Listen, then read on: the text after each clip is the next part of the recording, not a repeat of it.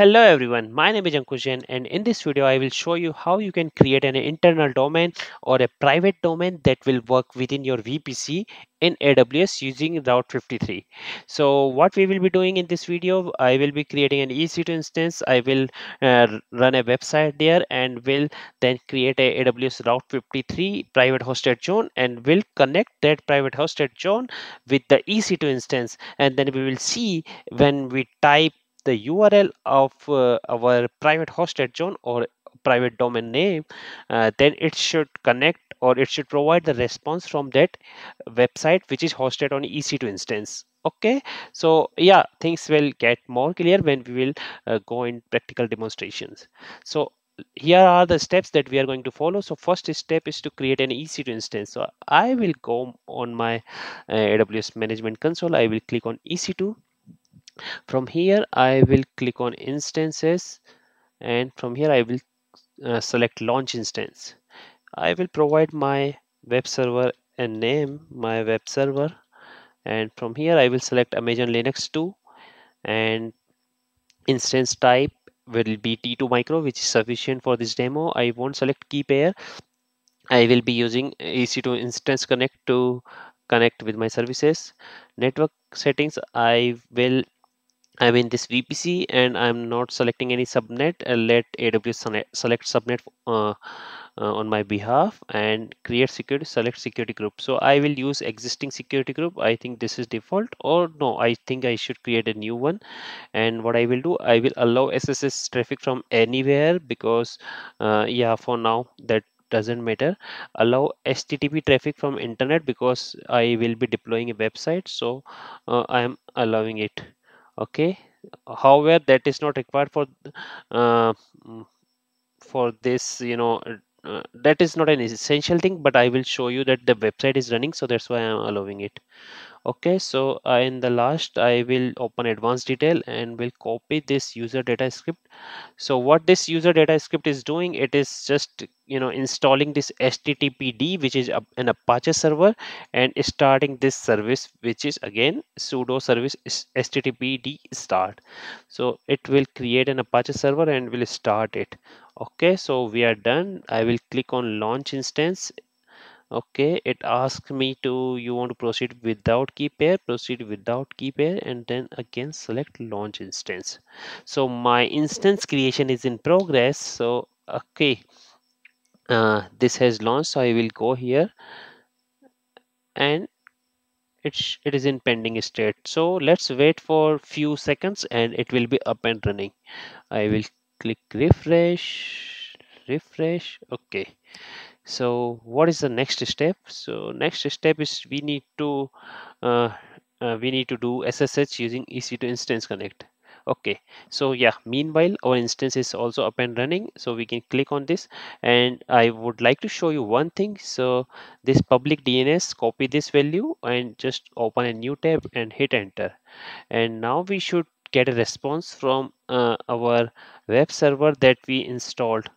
Oh, why we are not getting the response?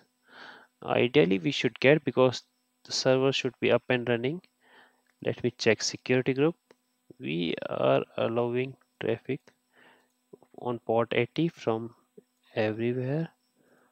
Okay, yeah, maybe some intermittent issue has happened, but it is now working. You can see it is working. And even if I select it again, sorry, details, go the public IP, it should also work. So both are returning a response. It works, which is the default response of the Apache web server. So it means Apache web server is installed on an EC2 instance that we just created. So this is the website I was calling, and we'll try to access this website internally with our private domain name. So okay, I will close this and I will click on connect. From here I will select EC2 instance connect. I will click on connect. Since we have allowed every IP on port 22, so that's why this will establish a connection. Otherwise you have to add the IP of the EC2 instance connect service. So okay, so now I will do a curl and http / localhost. Yeah, so you can see we are getting a response from here as well. on of our website. So next step what we will do, I will go back and I will go to my Route 53, and from here we will create a new domain. So I have selected Myntra.com because I know Myntra.com is a famous shopping website here in India, but we will be using the same domain as a private hosted zone. So I will go in hosted zones. I will create a hosted zone and I will select Myntra.com. Okay, and I will, in the type you have to select a private hosted zone.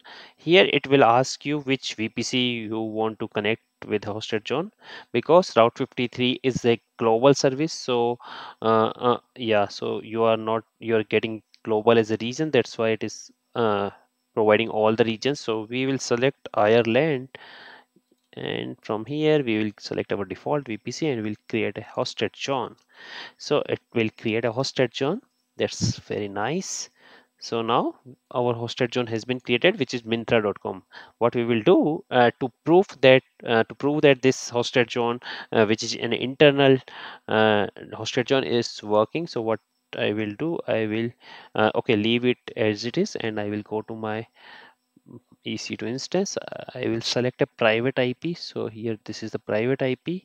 I will select this and will put it here and will save it. Okay, so I have saved this IP, and now I will access Myntra.com. So if I open Myntra.com here, you can see it is a shopping website coming here. And now if I access the Myntra website, Myntra.com, okay, and again HTTP. So you can see it is returning, it works, HTML body, I mean HTML body and all those things. It is we are getting the response from our Apache web server. It means our internal private hosted zone is working, and uh, when we are trying to access the domain from our VPC within the VPC.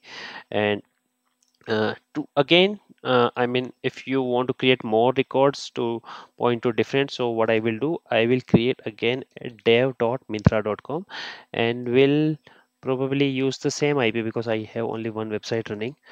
So we'll do this and I will do create records. So yeah, okay, now I will try to whether this is working or not. It should work, but let's try. But because sometimes it may take time to propagate the changes. So yeah, it is working, and you can verify that if you type dev1, it is not working, could not resolve host dev1. But so it it proves that the domain that we are defining there are working fine, and they are pointing to our EC2 instance, and internal hosted zone or private hosted zone are working as expected. So that's all I had in this video. If you have liked this video, then please hit like button, or and follow my or subscribe my channel for more such video related to AWS. Thank you very much for watching.